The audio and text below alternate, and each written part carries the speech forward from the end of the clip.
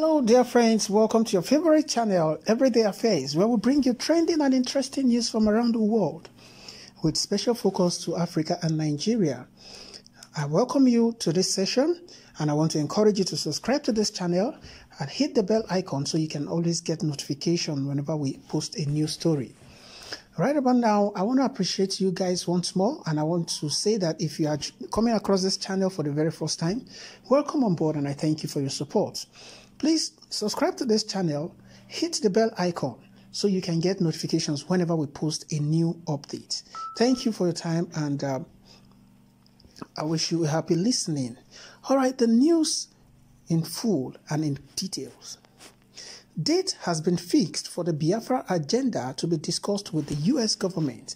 Nnamdi Kanu reveals in his latest post about the next move for Biafra. The leader of the indigenous people of Biafra, Mazi Nnamdi Kanu, has called on the people of the southeast that the date has been fixed for the Biafra agenda to be discussed, and this is the time to watch the happenings in Nigeria. We need to be calm because false prophets will be used to destabilize the Igbos so that Biafra might not be achieved, he said. He further said, the world leaders have made it known to other regions in Nigeria that nothing will stop Biafra restoration, and that if they like, they should form a parallel group to fight for their regions.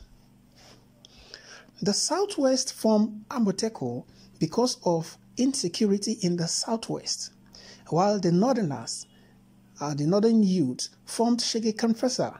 Later, the Southwest has been agitating for Oduduwa as a country. Nnamdi Kanu further said that we the Igbos will need to be united so that Biafra will first be declared before any of them comes up.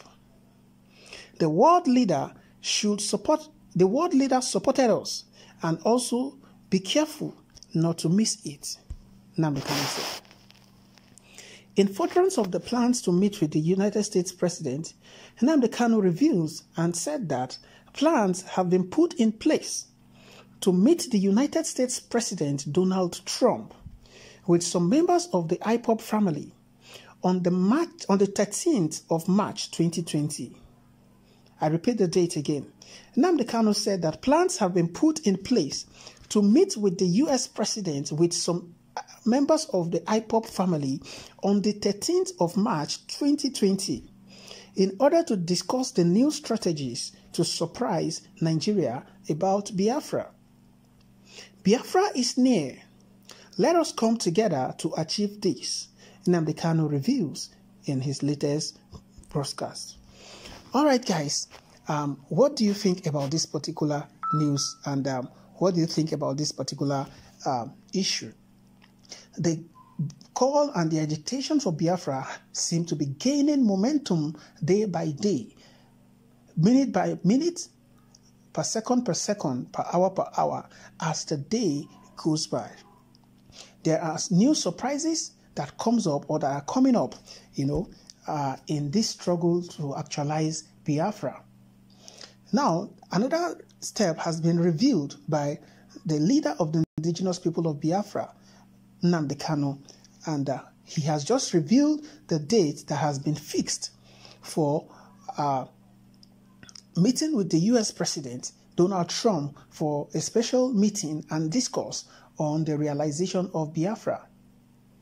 You will not forget that just a few days ago, Nnamdi Kanu also revealed that there will be a 1 million march protest of freedom at the Washington, D.C. in the United States of America come June 2020, where he has called on all members of the IPOB family overseas, wherever they may be, to come together so that they can actualize Biafra, so that they can join in the 1 million march to gain the attention of worldwide, to promote the agenda for Biafra, and to enlighten the world, to draw the attention of the world to the agitation and the struggle of actualizing Biafra.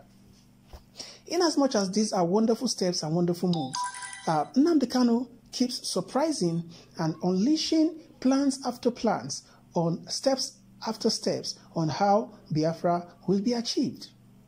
How do you think this is going to happen? It further tells you how astute Nnamdi Kanu has been in the struggle and in the pursuit of his mission.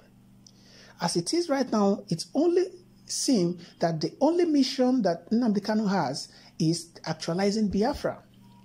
So what do you think, or how do you think that Nnamdi Kanu actually achieves this feat?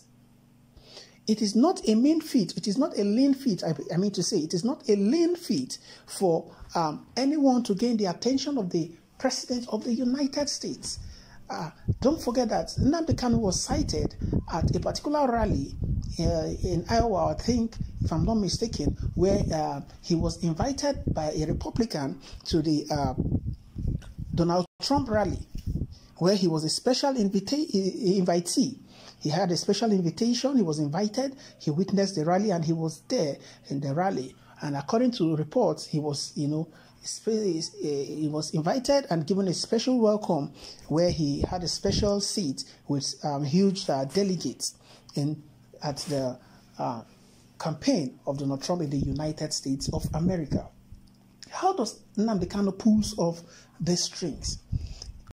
There are some strings that Nnamdi Kanu actually pulls off that even some of the government of Nigeria, or some of the people in the government of this country, cannot pull such strings. How does he achieve them? How does he make them happen? These questions needs to be asked. I need to find out and say, how does this guy achieve this stuff? He can only achieve this with the support of his people, and it is the only explanation is that this is a man on a mission.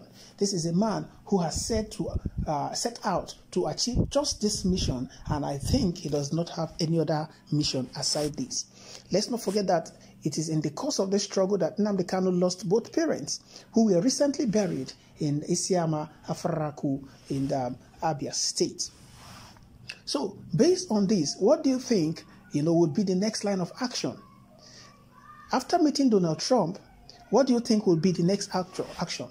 The agenda of the meeting has not been made known yet, but definitely there's going to be a meeting. How do you think Donald Trump will receive this news, and how do you think Donald Trump would react to this? We all know that Donald Trump is not a fan of the African countries, neither is he a fan of Nigeria as a country. Recently, he was instrumental to the reciprocity bill and what have you that was placed on Nigeria. He was also very instrumental to the visa ban, then the executive order that placed Nigeria on the list of migration ban also, which Nigeria currently is still sitting on. So, do you think that this meeting will go a long way? This meeting will be successful in the struggle of Biafra? Do you think that Nnamdi Kanu will be able to convince Donald Trump, to, support Biafra or achieve or support the actualization of Biafra? Do you think Donald Trump will be able to give listening ears and give his support for the actualization of Biafra? Well, it seems to, we just have to keep our fingers crossed, actually. We don't know. Donald Trump is somebody that is somehow not very predictable. So we might not be able to predict the outcome of the meeting yet.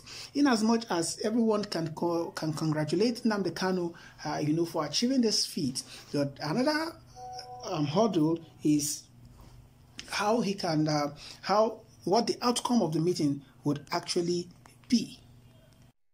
So that is just it. Well, let's enjoy the euphoria of this meeting with Donald Trump and wait for the outcome of the meeting. One thing is very clear and very certain, that IPOB members and Nnamdi Kanu are working very, very hard to achieve this realization of Biafra. It is left to see how soon it will be achieved. But in the meantime, we have to give it to Nnamdi Kanu as he's working tirelessly to achieve this. Well, these are my thoughts and views on this particular news story. I would like to hear from you what your thoughts are on this news story. Please don't forget to drop by and subscribe to this channel, and also drop by at the comment section to let's see what you think about this news story. Thank you for your time and welcome on board. I'll see you on the news again.